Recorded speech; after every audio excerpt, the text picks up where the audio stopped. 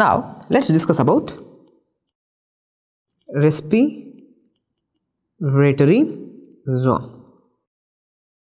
We have discussed that respiratory zone is the area where gases exchange will happen, and also we have seen respiratory zone includes respiratory bronchioles, alveolar ducts, alveolar sacs. All these three together called as acinus.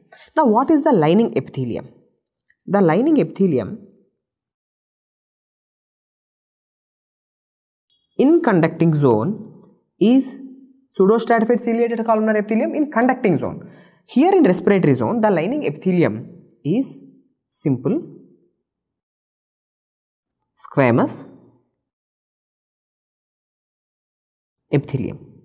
Now why it is simple squamous epithelium? Why? Because for exchange of gases, the epithelium, lining epithelium should be as thin as it should be. Okay, if it is thin, then only exchange will happen. So simple squamous, one single lined epithelium, single layer of epithelium will be there, that is simple squamous epithelium. Now in respiratory zone, how many types of cells are there? There are two types of cells. The cells are called as pneumocytes. Pneumocytes. And there are how many types? Pneumocytes are of two types, type 1 and type 2 pneumocytes. Now type 1 pneumocytes are mainly involved in gases exchange.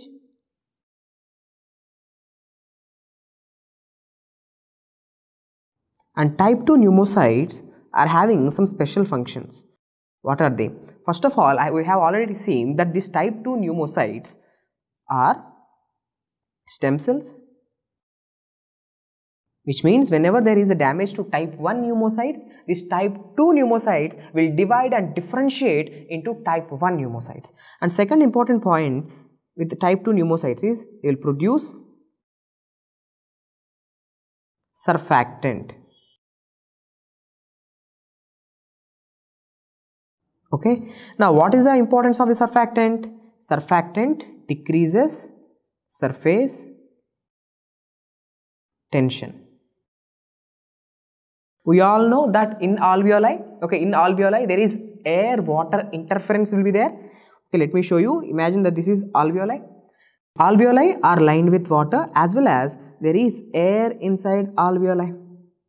Okay, so gases are there and water is there. So wherever there is air and water interference, there develops a force called as surface tension. Remember, surface tension is a collapsing force.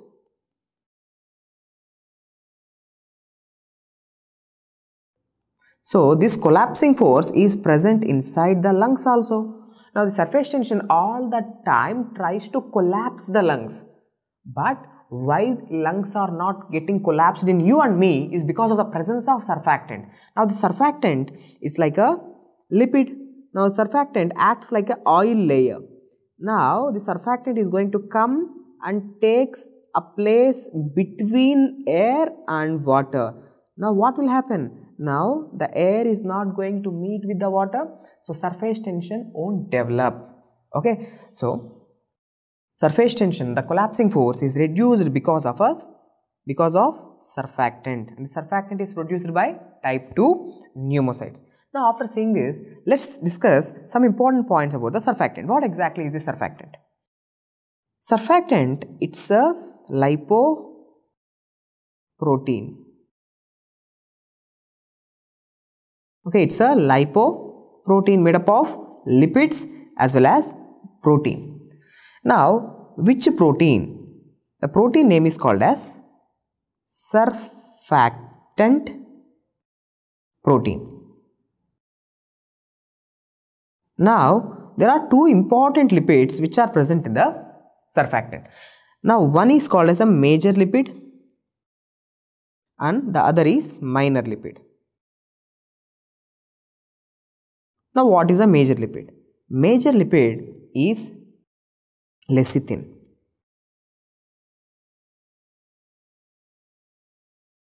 Lecithin, also called as dipalmitoyl phosphatidyl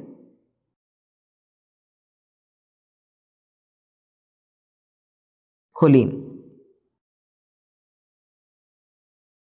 Okay, so dipalmitoyl phosphatidylcholine is also called as lecithin, which is a major lipid.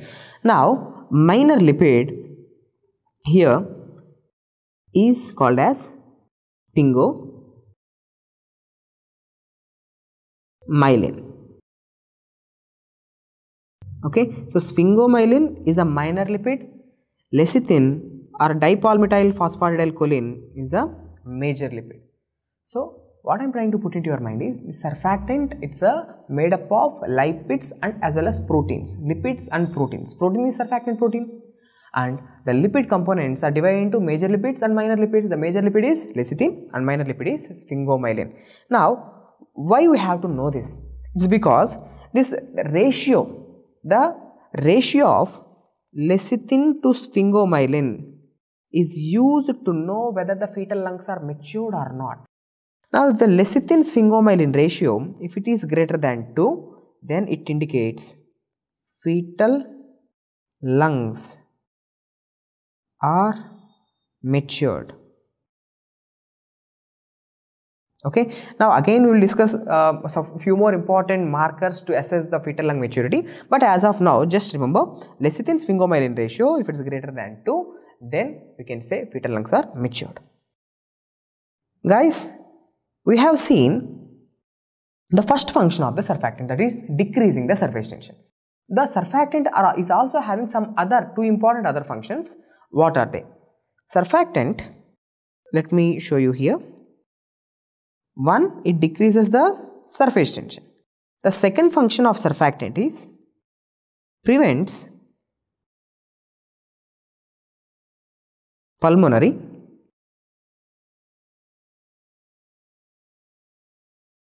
edema.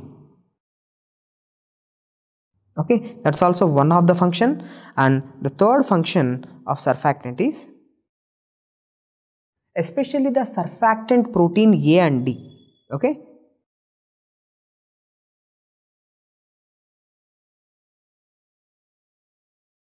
surfactant protein A and D, they are acting as immune system. So they are helping in lung immunity.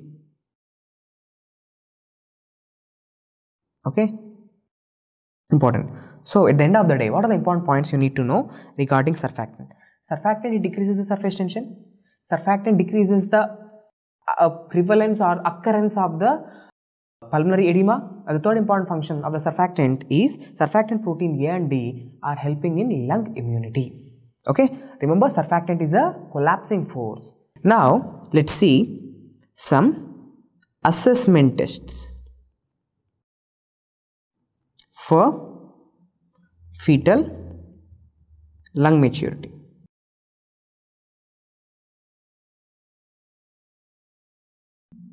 Okay, now already you know how to see whether the fetal lungs are matured or not.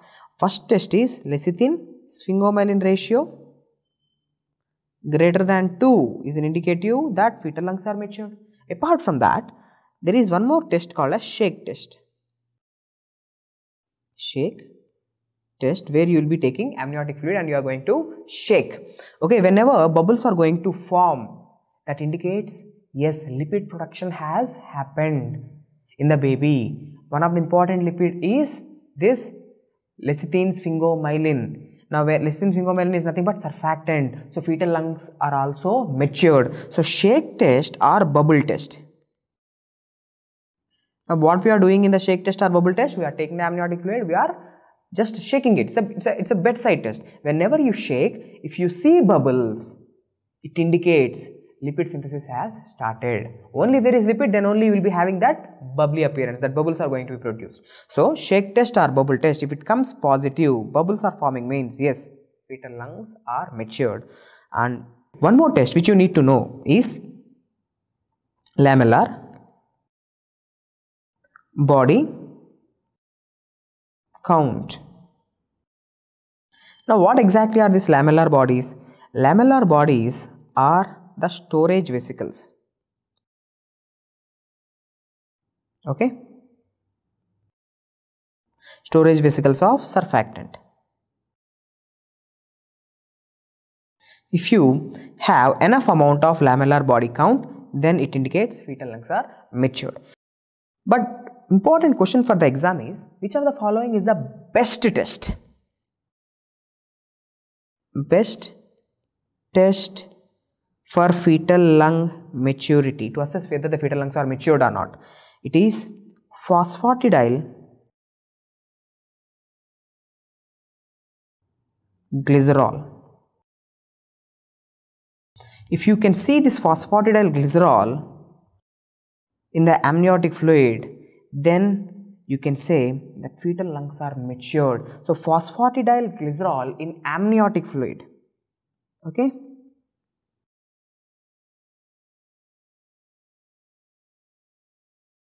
is a best test for assessing the fetal lung maturity. Now after this, let's see what are the things which are inhibiting the surfactant production and what are the things which will stimulate the surfactant production. Let's write down here.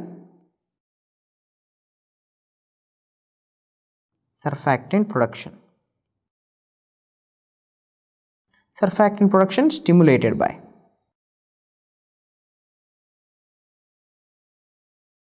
Stimulated by as well as inhibited by. First, let's take out all the things which will help in surfactant production. First one is cortisol. Second important hormone is thyroxine. And the third important hormone is prolactin. Okay, cortisol, thyroxine and prolactin are the hormones which are helping in the production of surfactant. Surfactant production is inhibited by insulin. So from this we can say, if insulin levels are elevated means, think like this, if insulin levels are elevated means, that will cause fetal lungs to mature or not? That will inhibit the fetal lungs to mature. For example, imagine that there was this one mother who is a diabetic patient. Now, imagine if she is taking insulin every day, if she is taking insulin, that insulin will go into the baby's lung, inhibits the surfactant production. So, from this we can say, if a diabetic mother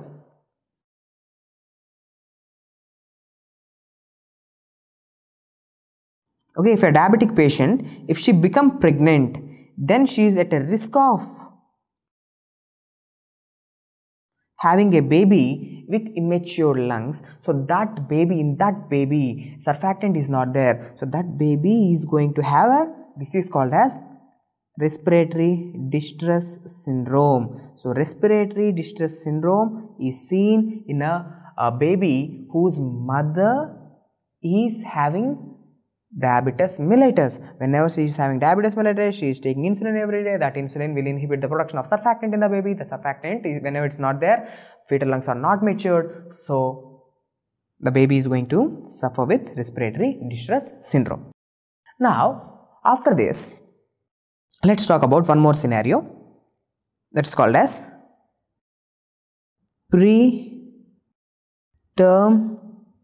labor, or I should say preterm babies. Okay.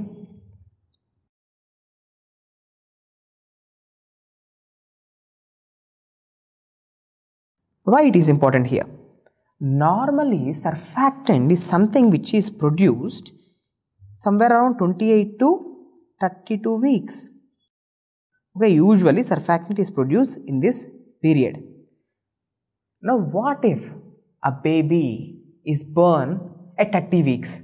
Now, there will be less surfactant, right? See, surfactant production has started somewhere around 27 to 32 weeks. Imagine if there was this one baby who is had a mother who is going into preterm labor. Now she delivered a baby at 30 weeks. Who knows if we are not sure whether the surfactant production has started or not. So if she delivers a baby, now this baby is going to suffer with Again, respiratory distress syndrome. So, preterm babies are also at a risk of having respiratory distress syndrome. Now, how to treat this condition? How to treat this condition? Imagine there was this one female who is going into preterm labor. Okay, at 31 weeks or 30 weeks, she is going to preterm labor. Now we know, oh my god, if she delivers a baby, that baby is not having enough amount of surfactant. Surfactant production is not there.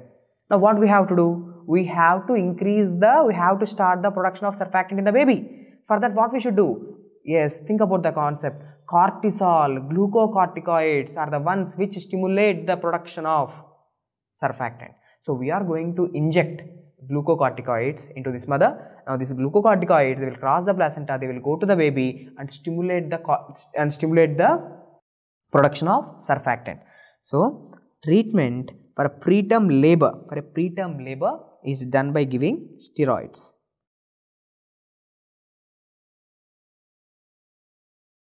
Okay, now which steroids, if you ask me?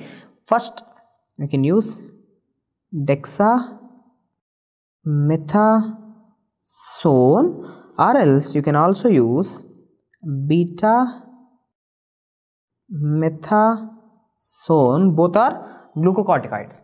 Now dexamethasone is given, okay, it's given 6 milligrams, okay, every 12 hourly, okay, for the next 4 days.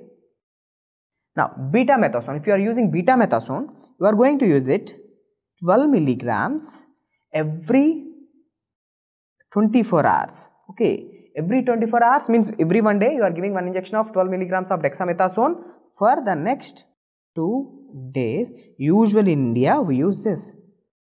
Okay, dexamethasone injection 6 milligram every 12 hourly for 4 days. So if a female is going to preterm labor, what we will do? We will try to stop that preterm labor.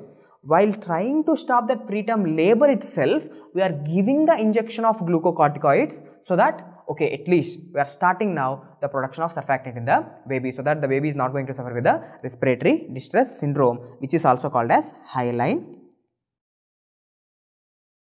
membrane disease. Okay, now hyaline membrane disease is seen in diabetic mothers. True, babies whose mothers are diabetic, that's what I mean by. Okay, so hyaline membrane disease is seen in babies whose mother is having diabetes mellitus. Now let's discuss about mechanics of breathing. What are the muscles of inspiration? What are the muscles of expiration? That we will discuss in the next video. In this video, we have clearly discussed about respiratory zone and most importantly surfactant, the uses of surfactant. Hope the video is helpful. See you in the next video.